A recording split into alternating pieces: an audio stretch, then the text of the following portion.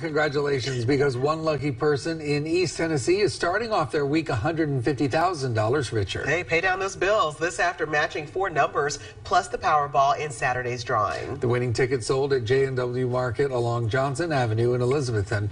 Since the player added the Powerball feature, the Power Play feature for the extra dollar, the base prize is $50,000, and it was multiplied by 3, which was Saturday night's Power Play number. We still don't know the identity of that winner. So, if you recently bought a Powerball ticket in Elizabethton, listen up.